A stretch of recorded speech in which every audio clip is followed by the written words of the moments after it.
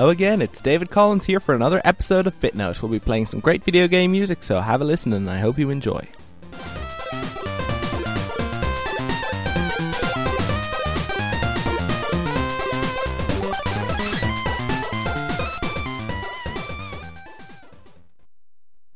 Okay, to start things off, I'm actually going to play music from a game that's origins were actually mentioned on this show before the actual game was even created. But rather than tell you right away, I think I'll keep you in suspense. Have a listen to music from this game and I'll tell you more about it just afterwards. But before I do, just ask yourself, does it remind you of the theme of any particular TV show you might know? Just wondering if you're able to figure it out. I'll give you a clue, it may be a medical drama. But have a listen and hope you enjoy.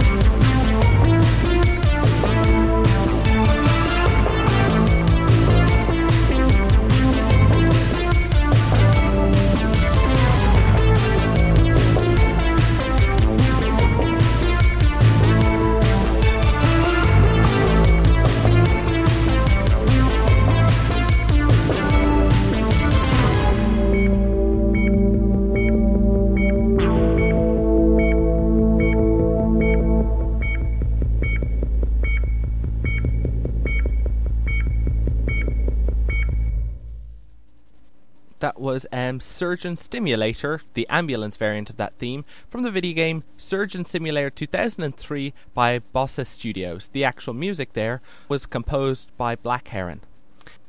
A while back you might remember that I actually did a show covering the Global Game Jam 2013.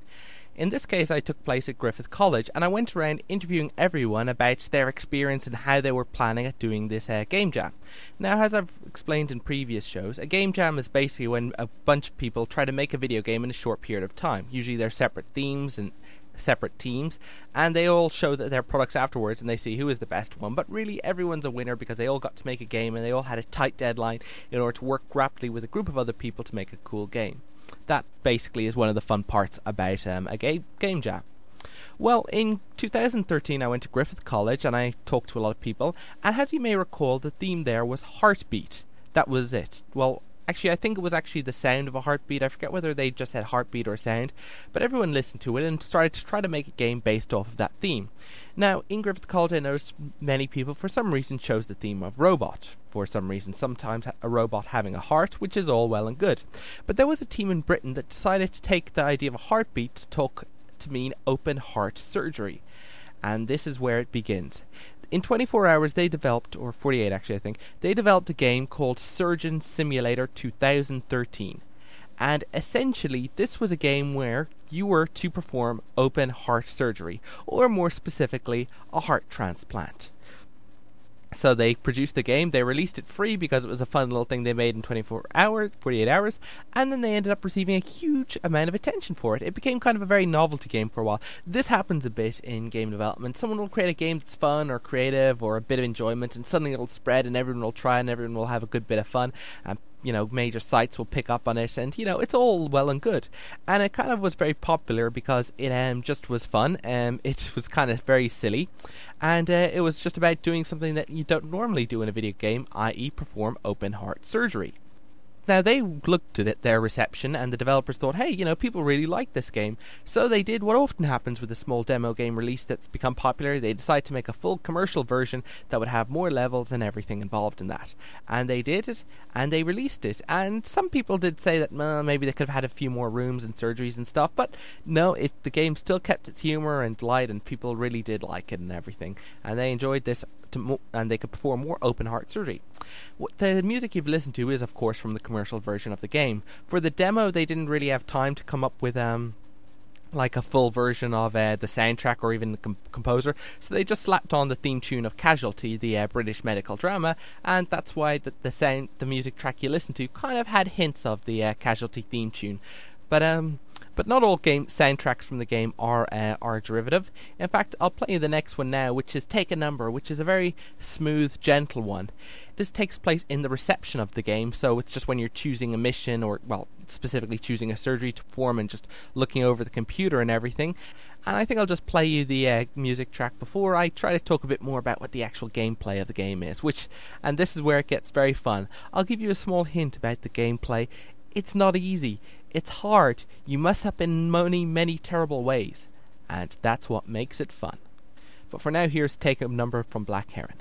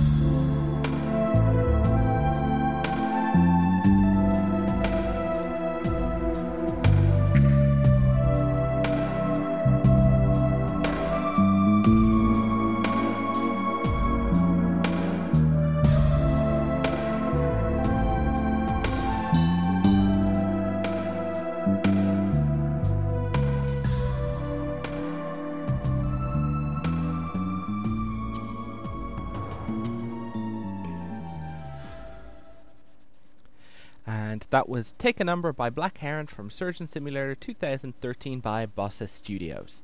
Now, as I was saying, what exactly makes this game so fun? Well, for a start, it doesn't take itself very seriously, but the most notable feature of the game is how you actually control the surgery. You see, you have control of the hand of the surgeon that goes around and, picks up the scalpels and severs the arteries and everything. But here's the thing, you have full control over the hand, almost too much control over the hand. You see, your hand is moved around the screen by the mouse, which seems standard enough, and if you click the left mouse button, the hand descends, and if you release it, it ascends.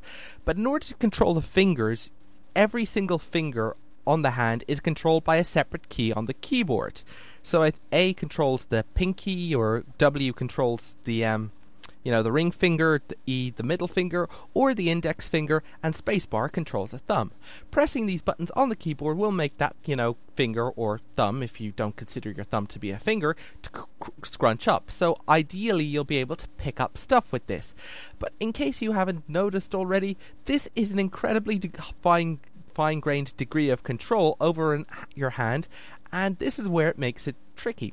You basically have to see the patient. First, you must remove the covering from their chest, which usually is which has usually already been opened up, and then you have to bring the hand over, lower it down, close the precise fingers in order to grab the scalpel or whatever in the precise right way, move it over to the body, and by that time you might click the right mouse button and then move the house, which rotates the wrist back and forth and make it go up and down and everything, and then you have to precisely angle the hand in the right position to put the scalpel at the right angle, then lower it so that your scalpel hits the right place, cuts the right thing, and then you're able to actually, remove it and then get on to the next part. And that's, of course, if you use the scalpel. In the first open heart surgery, for instance, there is a rib cage, and you must destroy the rib cage, and one of the instruments at your disposal is a hammer. You also have an electric cutting machine, and in some things you even get a surgical laser, which you will probably do far more damage to the patient than ever you can. And you basically, through this incredibly awkward system of control, try to actually open up the patient, usually they have to change the heart, so remove whatever bad organ is in there, and then replace it with whatever good organ you have in replacement. And as you can see, this is A, incredibly messy, and B, kind of crazy when you completely mess it up. The whole thing is actually just very, very comical. The whole game relies on the idea that messing up and screwing up is about as much fun as actually trying to succeed, which, to be honest, sometimes when you take it seriously does get very stressful, but other times it's like you're desperately trying to struggle with it and just get it done, The game also realizes it's got no sense of humor. For instance, if you in the heart thing, what you'll normally do is you'll rip out the rib cage and you'll have to sever the heart and get out the lungs. But in order to actually reattach the new heart, it usually just consists of just dumping the new heart directly into the cavity. This is right after you've cut several arteries, and it doesn't really pour blood. The game is kind of clean like that. But you just throw it in, the new heart, back into the chest cavity, which you just emptied out, and then it says, "Congratulations, you completed," and you completed the level, and text comes up underneath saying, "Yeah, I'm sure he's fine." So it's like, how successful this would be. I mean, to be honest, I'd be kind of interested if the game was fully intensive, you actually had to sew it up and you had to do a fully professional job of this. But it's clear the whole Surgeon Simulator is kind of comically taking the piss out of itself, because it's not simulating things even remotely accurately. It's all a cartoon, but it's kind of funny about how just trying to just do the best job you can in probably terrible circumstances and probably screwing it up. Later levels emphasize this. The first level, of course, takes place logically in an operating theatre, but in the next set of levels you do the same heart transplant and kidney transplant, but this time you're in an ambulance. An ambulance, I might say, that tends to go around sharp corners very, very regularly, and speed bumps even more so regularly. So you might be reaching down for a scalpel, you go over a speed bump, and absolutely every single thing on it just jumps up out of into the air and falls back down again. In fact, it got to the point where sometimes it just, separate the kidneys and just wait for a speed bump to cause the kidneys to go flying out of the patient's body and then deal with them. And also, sometimes if I just took out the kidneys and didn't want them anymore, sometimes it's a problem. You might get the old kidneys mixed up with the new kidneys you're meant to put them in. So I just noticed it'd go over a speed bump, the back of the ambulance would open up, and just have the raw kidneys and say, screw them, and just throw the raw kidneys outside of the rear hospital ambulance door, watching as it spins off onto this spinning asphalt. So, as you can see, not much simulation going on here, but just very funny. It's being compared to a game called Quap, which is a free online flash game, and which basically the idea is that because it's a funny game because it's hard to control. And I believe I played a game called Octodad, which was under a similar philosophy. But I mean, I think that's what's fun about the game, is you do all these sort of crazy things. So I'll move you on to one more track from the game, and before moving on to our next thing, this is "Are You Kidneying Me?" Operating theatre table. This is basically when you're taking out the kidneys, and have a listen. Hope you enjoy.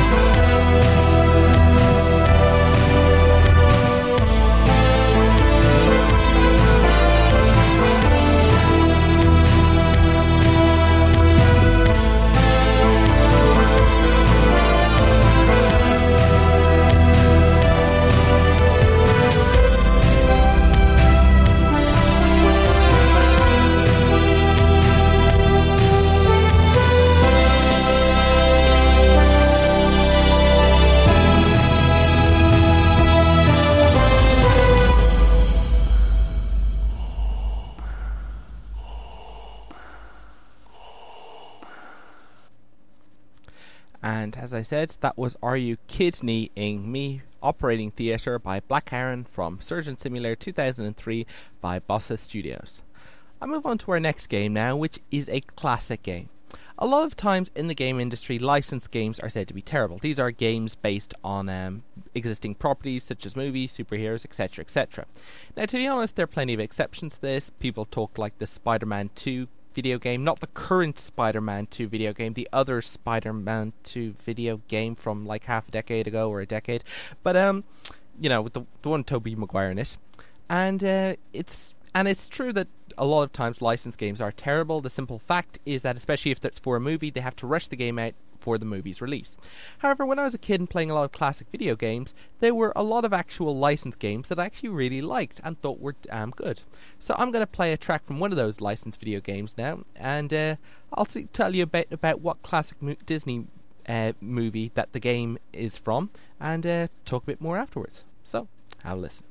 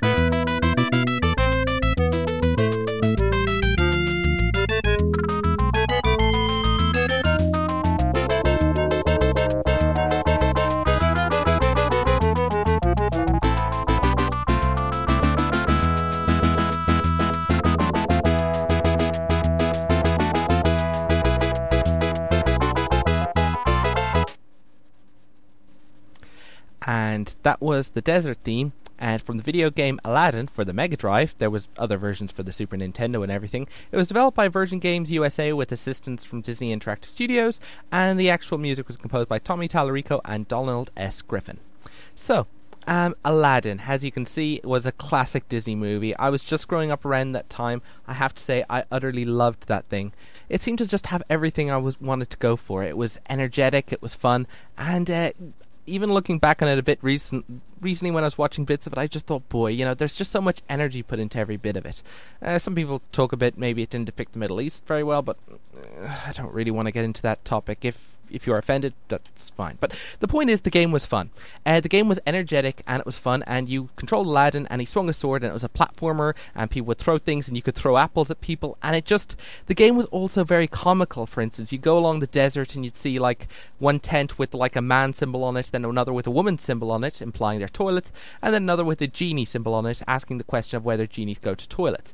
Indeed, sometimes, if you actually managed to attack an enemy in a certain way, you'd actually cut their belt, and suddenly their pants would fall down, and while they're trying to pick it up, you can obviously destroy the enemy. It was very energetic. You'd go hand over hand on ropes, bounce on things. There would be hot coals, just like in the movie, where you'd have to be careful.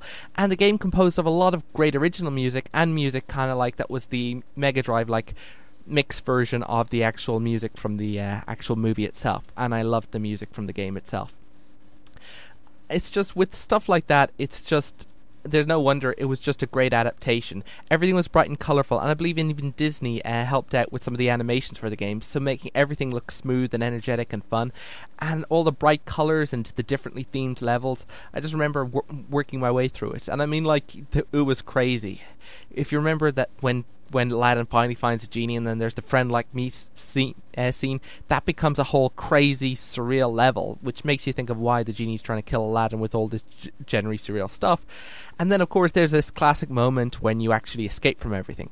I also remember the game because it had one of my funnest cheats. If you press start and press ABBA, you'll skip the level, which is really cool. But it also made me wonder if the developers of the game really liked ABBA, or whether that was just because that was one of the best things they could do with, a MegaDrive control pad. You can't really go beyond C there. There's no D button or E or F or anything else, so your choices are limited. But, did they ever like ABBA? Who knows? I'm going to leave you now with the ending track from that game, which was a lot of fun. This is actually the ending theme, but it's based on A Whole New World, which is originally composed by Alan Menken for the, of course, Aladdin movie. But of course, Tommy Tallarico and Donald S. Griffin probably had a role in this.